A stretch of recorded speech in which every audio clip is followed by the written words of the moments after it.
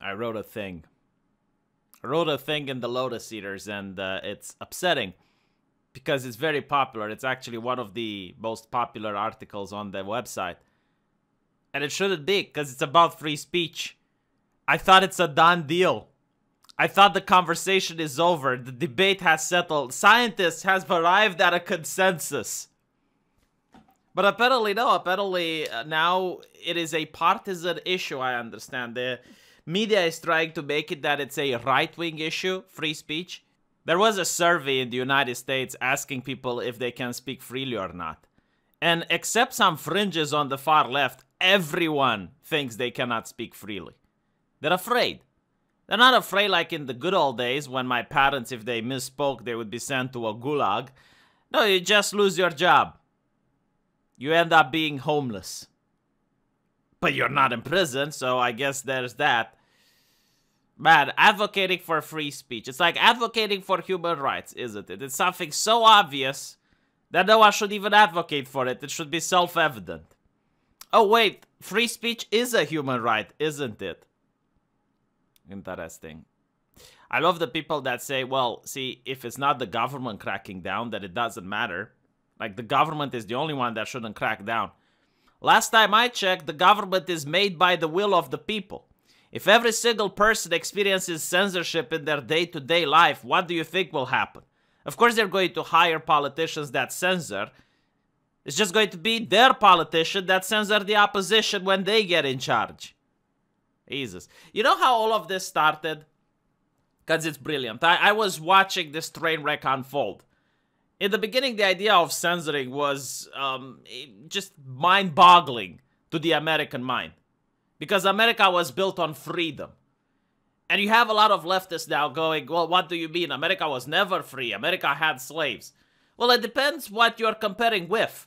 Because at the time, the comparison was Nazi Germany, Soviet Russia, the Imperial Japan, Fascist Italy. Yes, compared to all the other countries, America, with all the problems and the evils that a lot of intellectuals are complaining about, was a free nation.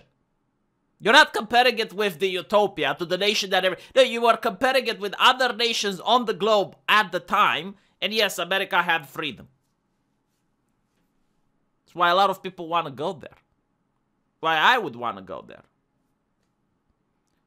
So it was a concept. It was the idea that they're not afraid of what other people think. It's a country where you can have different faction of people thinking differently, but at the end of the day, they're all Americans. They're in this together. And they go there and they shoot the Nazis. Pa, pa, pa. And then they have Cold War with the communists, because then the communists were too strong. They had nukes. But what I'm trying to get with this is that first, you have the argument that, well, we need to have free speech, but we shouldn't allow people to incite for violence. It's kind of reasonable, you know, because without this, the Godfather would walk away. The Godfather doesn't commit any crimes, right? He has the mafiosos, and then they commit crimes in his name. So, okay, fine. You know, that's a good limiter. It's a good limiter.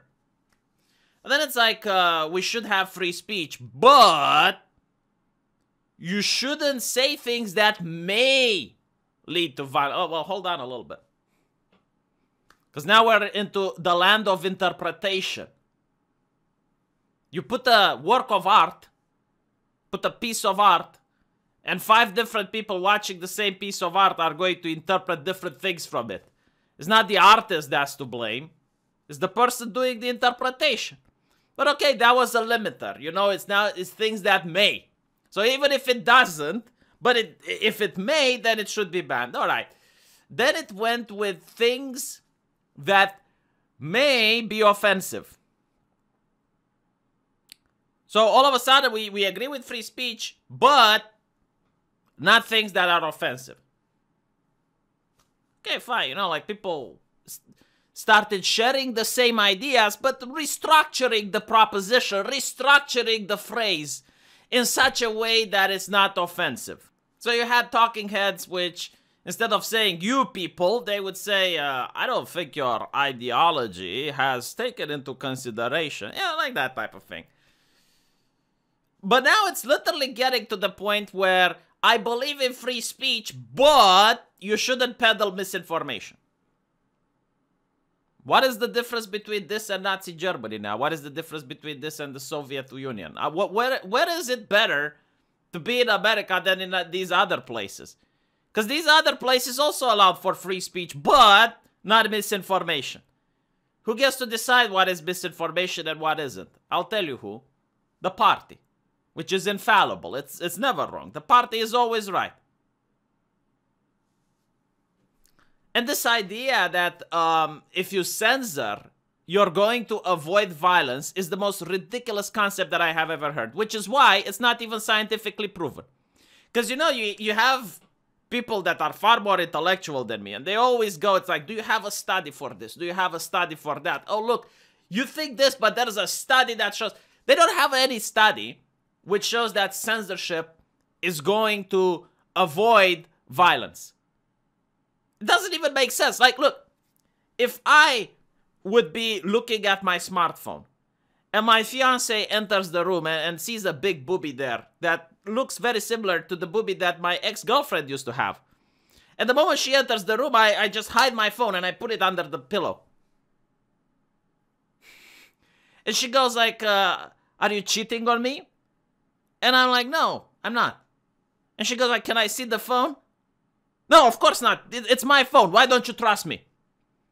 And when she starts breaking in tears and crying, it's like, God damn it, Lucy. You're ruining this relationship. Does that work? No, seriously, like, if you have a girlfriend or a wife, when she has a grievance, real or imaginable, fake or not, is refusing to talk with her going to make matters worse? Or is it going to make matters better? Because there's two conclusions if you refuse to talk. In my opinion, the best thing to do is to talk and air grievances and negotiate and try to convince each other of the common good. But if you don't talk, like talking is out of the table now we're in censorship land, there's just two options. Divorce, right? She goes like, I'm going back to my mother. That's done. The other one is the worst one, the tyranny. That's the one. It's like, woman, if you raise your voice again, you know, like, it's horrible. Wife beaters, the most disgusting members of society. But hey, you know, I guess that solves the issue.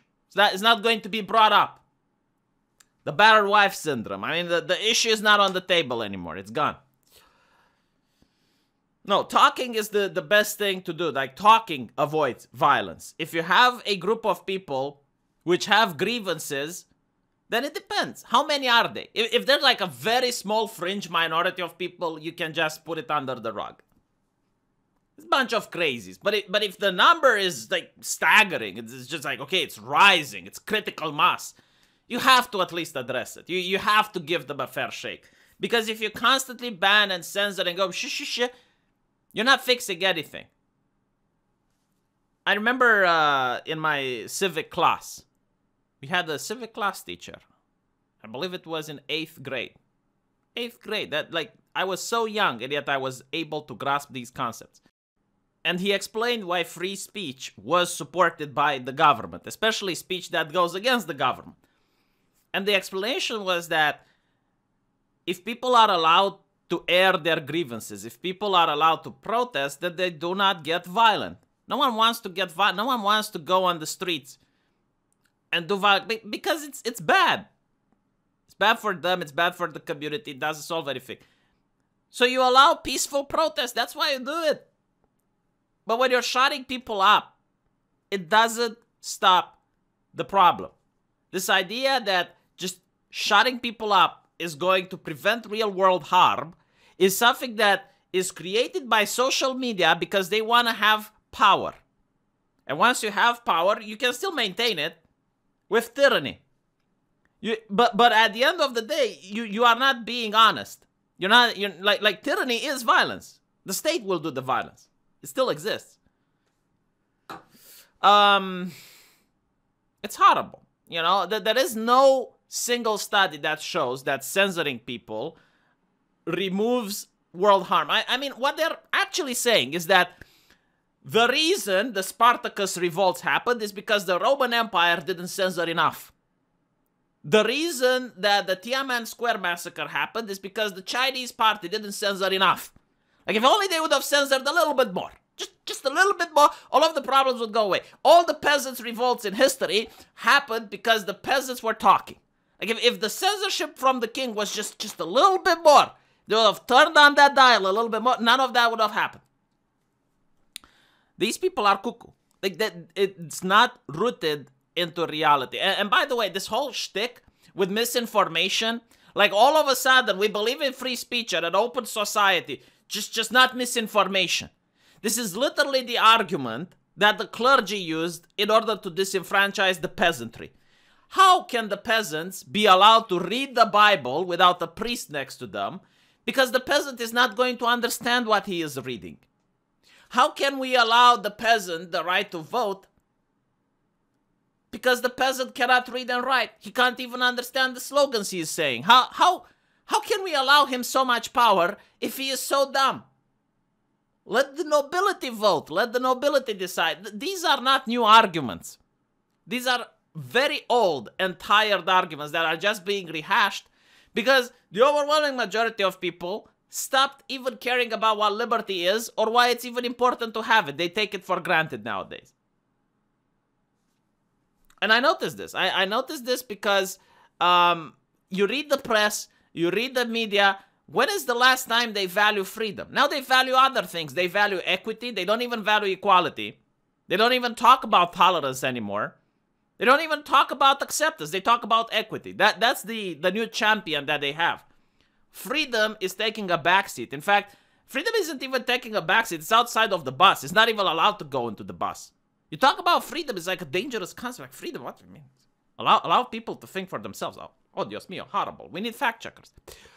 I'm just curious how far is it going to go. Like, I'm reading the French Revolution now. And within the French Revolution, if you addressed a person incorrectly, if you said monsieur, rather than calling them citizen, you would get the guillotine. Like, that's where it's heading. Like, I lived through socialism. And it's so horrible because you need to be so careful what you say, what you speak. Like, people live in terror. They live in fear. They don't know, like, okay, if I say something now, if I complain about the price of bread, or if I complain about the huge queues that are forming for people to buy essentials like oil, cooking oil. It's important. You know, you take it for granted. Imagine life without cooking oil. It sounds ridiculous, but for some people it was reality. If you complain about that, all of a sudden you're sent to a prison. That's what happens when you don't have liberty. But they did have equity. Right. It's just what I wanted to say. A little bit of a rant, you know? Because I'm curious, like, what is the limit with this? And better question is there a limit to this? Did you notice that there are no more controversies online? Did you notice that, like, recently, I happened to notice that back in 2016, you had a lot of controversies. You know, like, there was a problem, and you had different people, like, arguing in favor and against, and it was fun to participate. Nowadays, there's no more controversies. Just like, this is the correct solution. Everyone that disagrees gets the banhammer. How many controversies do you see on the internet, by the way? They are in real life. Like, I'm pretty sure, like, you still have people in real life that are like, oh, pro-life, pro-choice, this and that. You do have these people in real life, but on the internet, you don't. On the internet, this is the way things are. This is the correct solution. Everyone that's against the correct solution needs to be purged. Banned, account suspended, account locked, censored. We do this in order to protect people from real life harm. Oh, I'm so glad that Zuckerberg protects me from harm. Didn't you notice that the internet stopped being safe the moment social media companies decided to protect the internet from harm? Like, the internet actually became a more dangerous place since social media companies decided to have trust and safety councils. I remember, like, back in the day, like 4 years ago, there was this news that just bewildered everyone. Just mind-blown people. It said that, like, a guy was fired because of a tweet. People couldn't believe it. It's like, what do you mean he was fired because of a tweet? Like, he was in his own home. He was not during working hours. He was during his own house, in his own bedroom, like, just, like, typing some shit on the computer. And everyone was like, just, this guy was fired because of a tweet. That was just 4 years ago. how things have changed. So my question is, how are things going to be 4 years from now? I'll let you all to contemplate. It's just a little rant. You know, maybe I'm wrong. If I'm wrong, I would like people to tell me why I'm wrong in the comments section. I encourage dissidents in my chat. Just tell me, this is why you're wrong, V. Okay? And show me a study. Like, this is what I want to see. A study that talks about how censorship fixes things. And it's healthy. Like, censoring. And I'm not talking about, like, a couple of fringe people. Okay? I'm not talking about, like, censoring a small group of people who have, like, some really wacky ideas. No. I'm talking about, like, censoring large groups of people, like millions of people, because they have ideas. That's what I want to see. Like, when did that work out? Like, show me a study. That's what I want to behold. Let me know what you think, though. I'll see you guys in the comment section. Take care.